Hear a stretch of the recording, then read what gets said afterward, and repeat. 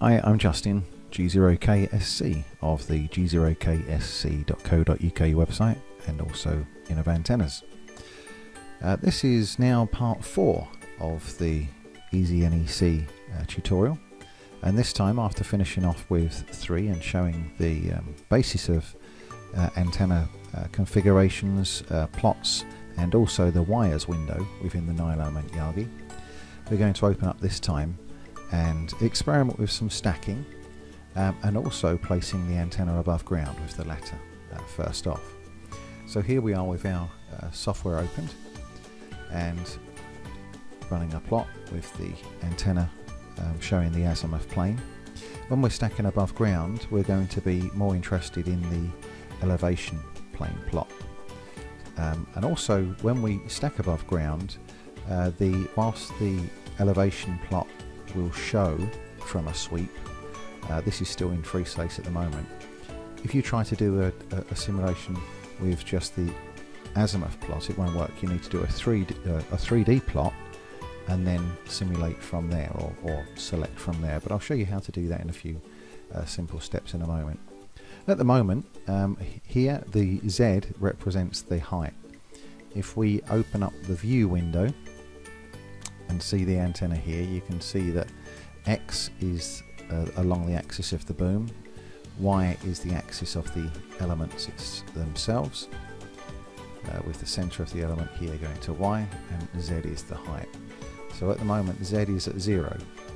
Now if I wanted to test this at 10 meters above ground, I could go through here and start adjusting all of these and adding them 10 meters above ground one at a time, and that would be a rather lengthy process. And as you can see here, if I center the image by clicking here, this moves the one element all the way up, but the rest of them are still sitting on the floor.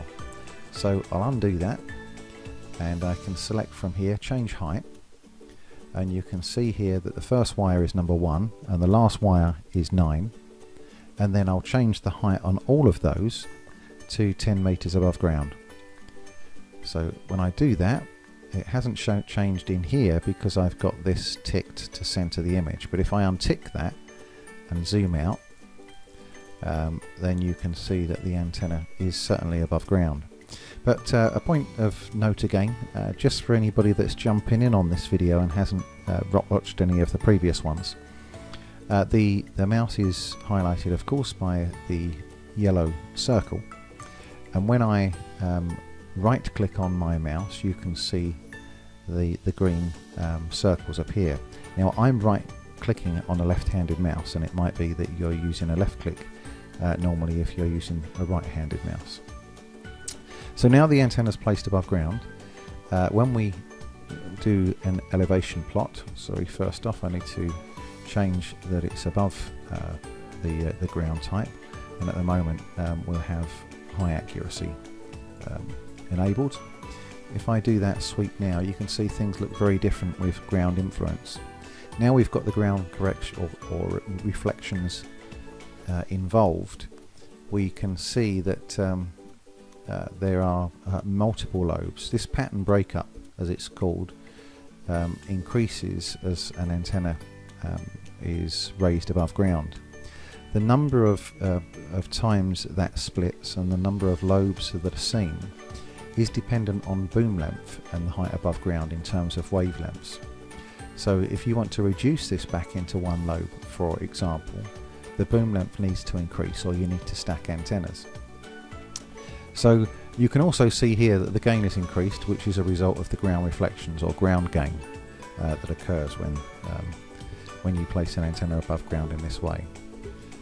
So that's the first thing. If we tried to do the azimuth plot, which I was mentioning earlier, we get an error, and this means to be able to see the azimuth plot we need to go into a 3D viewing, change it into 1 degree increments. It'll take a little bit longer to make the run this time, and then we have a 3-dimensional model now that's shown. So this is the azimuth, the elevation plot. You can see it's a little bit more steppy than the one that we run on its own, and that's one of the due to one of the limitations that I spoke about in the last in the last session, which was the fact that the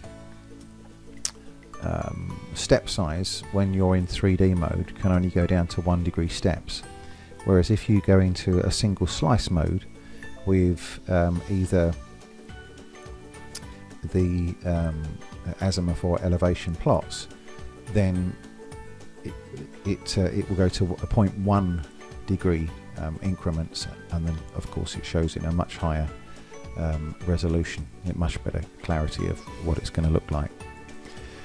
If I go to the azimuth plot now, you can see that that's pretty much unchanged. Apart from the gain, the overall gain, the rest of it remains pretty similar. So we can get an idea of that shape from the free space, and the gain will show slightly higher because it's not fixed on 1 degree steps. So back to elevation here now. So if we're going to stack, as we saw from the last or when we moved the antenna above ground by 10 meters, we were able to just change the height. So now what we can do is we can do something similar to that, but this time we're going to be copying wires. So we're going to copy all 9, and let's say we stack this by 2.8 meters, looking at the length of the boom. So we'll take a hit at and a stab at 2.8 meters at the moment. I'm going to change this back to elevation only, so it's quicker and we get our 0.1 degree steps. And then we'll have a look in the viewing window at how that looks. I'll pull this in a little bit here as well, and you can see that's how it is. And also to give you a perspective of how those length booms would look above ground by that amount. So that's where it is. So let's try that run. And this is how it would look. You can see that there's less lobes. There's still the pattern breakup, but there's a bit of a dip and it comes back out again. And that is a result of the elevation lobes that you get when you stack. To get a better indication as to how that's looking, if we switch back to free space and then take a view of that pattern, you can see these lobes that are created as a result of the stack. Again, the azimuth plot will be very similar to what it was on the first or the single antenna. And this is an important point of note. In one of the earlier videos I spoke about the fact that you don't get something for nothing. And where your gain is coming from, the additional gain when you're stacking the antennas, it's from a compressing of the elevation plane. Because you now have one antenna above the other, the elevation plane lobe that would normally be that is here, that would normally be perhaps following out from here and around and coming back to this side, that is compressed both up and down. So now the 3 dB beam width here is much smaller. So if you have a look at that, the minus 3 dB beam width, 19.5 degrees. If I were to delete wires number 10 onward again, so we go back to the single antenna, and then we can see we've just got the single antenna there in free space, and run the plot. Now the beam width is 42.8, so you can see it's much wider. So let's go back to the compressed and run again, and then we're back to the 19.5. So it's that compression that is giving you that that extra gain. But these are the byproduct. This is the problem.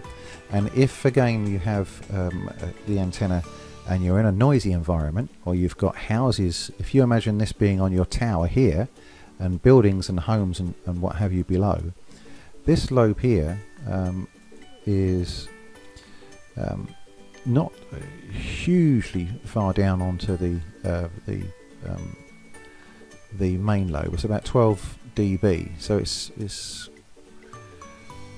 what have we got out here? Looking at 16. So you're not a huge amount back on the main forward lobe. So if this is looking at anything below the antenna, then you have the potential for picking up noise from that source, or even delivering interference that you don't want to do. So what you can do if you were to let's do it just for ease of argument, we'll delete those again, and we'll copy the wires again, but this time we'll do it at 2.6. The closer the spacing, yes, you do get a little bit less gain, but you also reduce those lobes. So those lobes now are much smaller, as you can see. But there is a balance point, a point where it starts to go the other way. This one, if you reduce too far, will come in, but this will stay here. So it really depends on the environment where you are and what you want to achieve, to where you end up and where you finish off with your stacking.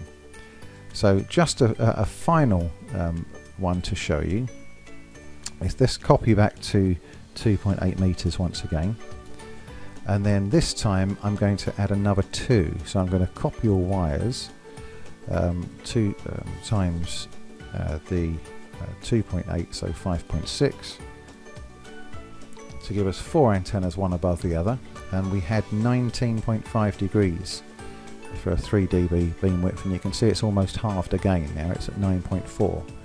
But that's the main lobe. Lots of smaller side lobes, and if we experiment with that spacing between the antennas, and generally the more antennas you've got spaced, the wider the spacing needs to be in between each of these sets of antennas, otherwise you will get spike lobes here. Then by experimenting with that distance, you can get these fairly symmetrical on the way back, and pull this one back here so it sits in behind these as well. So that's a crash course in the modelling or testing of the antenna with above ground effects to get ground gain, and also stacking.